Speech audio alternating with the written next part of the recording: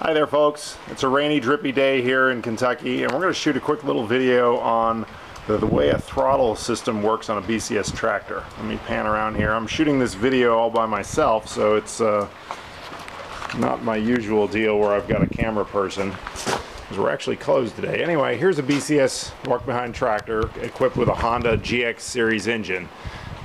This is the engine that's on most of the BCS machines that have been sold for the last 15 or so years.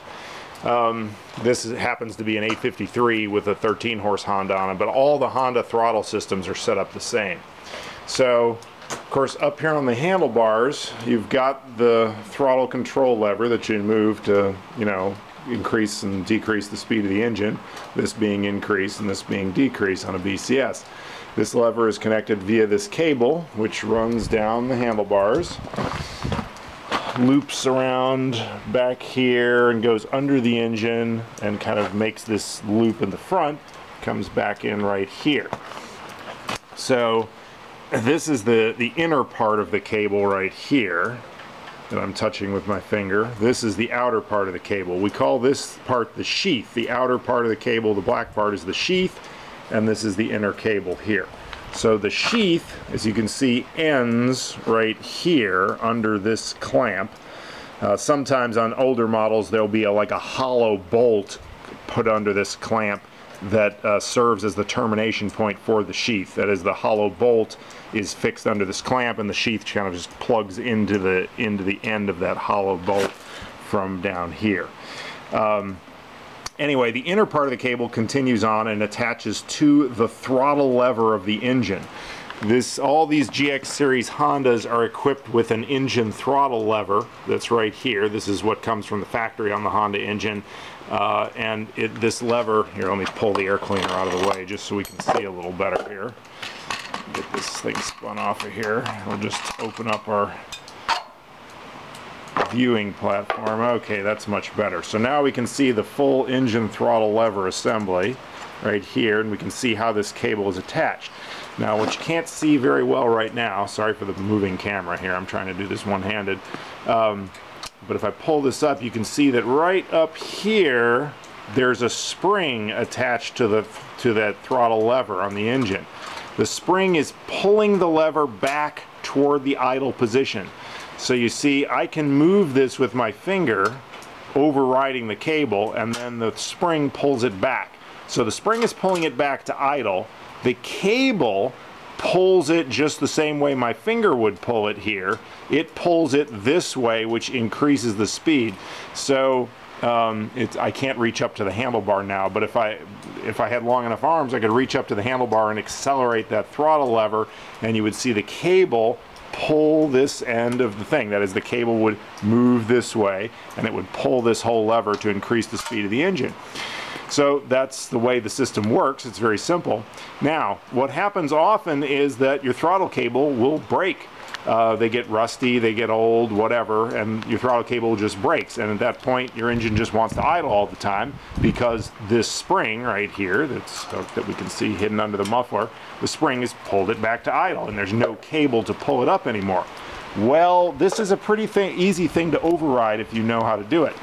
The pivot point of this lever, which is right here, the pivot point is a threaded stud with a lock nut on top. When these engines are shipped from the factory in normal, I'm going to roll this thing back in because the camera's getting all wet here. Anyway, it's continuing to rain.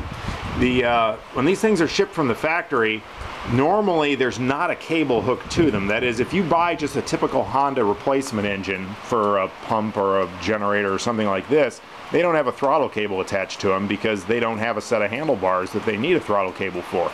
So what they do to adjust the speed of the engine is they simply have this nut tightened down a little bit, okay, so that this lever stays where you put it. Now look, it's overriding that spring now. It's actually staying where I put it. So that can be done anytime that your throttle cable fails. If your throttle cable breaks and you don't have throttle control up at the handlebars anymore, all you have to do to be able to run the tractor is grab a 10mm wrench or socket or spanner wrench. I've got one of these fancy T-wrenches here, but you don't need that. You can just use a socket or a regular open-end wrench. tighten this thing down kind of snug so that when you put this thing in position, it stays wherever you put it. Now, of course, it's not very convenient because you have to walk down to the engine to adjust the throttle, but it's better than not being able to use your tractor. So until you get a new throttle cable, which we of course stock here at Earth Tools and are happy to send you one, until you receive that, just tighten this nut down so this thing stays where you put it, and you've now overridden the spring basically, and you've just made it a manual throttle adjustment right on the engine, this being wide open, this being idle. And you know, adjust it however you see fit for the job you're doing, and you can go back to work. Then once you receive your new throttle cable, what you'll do is thread the new cable down, you know, through the handlebars from the top end, and make sure to loosen this clamp again before you install your new cable, because that spring has to be pulling it back to the idle position. It should snap it back firmly like that. So then you thread your new cable through the clamp. This is kind of a clamp here. You have to, this one's got a Phillips screwdriver in it, but it takes a Phillips screwdriver to loosen the clamp screws. Some of these take an Allen head screw, some of them take a slotted screw. It just depends on what style clamp they use. At different time periods they've used different things. On the Grillo tractors, for example, which this whole procedure is the same on the Grillo tractors, they use an Allen head bolt in this. And the shape of the body itself of the clamp is a hex shape usually, so you can put a 10mm wrench on that to hold it in position. But anyway, what you would do is let that spring pull it back fully to the idle position, thread the new cable through, grab the protruding end of the cable, which is barely visible down here under the muffler.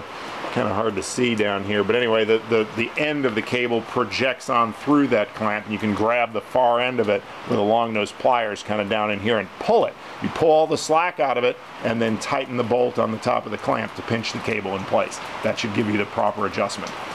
That concludes this segment. Thanks for watching.